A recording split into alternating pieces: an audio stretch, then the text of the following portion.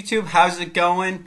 Today what we're going to be doing is learning how to make it so the red X button in the top right corner of your application in Visual Basic does not work. Basically what it's going to do is just going to cancel the action. So basically what you want to do is go ahead and create a new project and name it whatever. This is going to be really simple, you guys.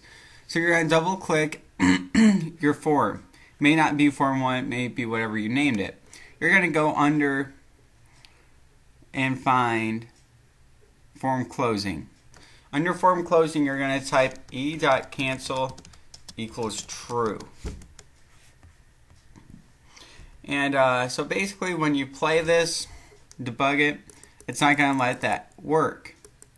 So what you might want to do is create like some kind of way so you can exit out of it without being complicated, you know, like going into the processes, exiting out of it, you know.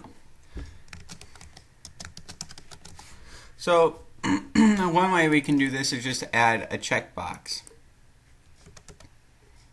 And we can create a if function.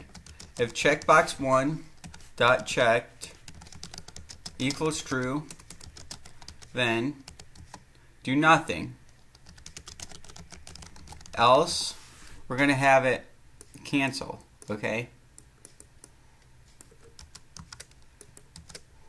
Now let's go ahead and run this. So we know that when it's unchecked, we can't exit out of it, but when it is checked, we can. So that's great, you guys. That's all basically for this video. You can do other things with this, make it more complicated. I am going to put this code in the description.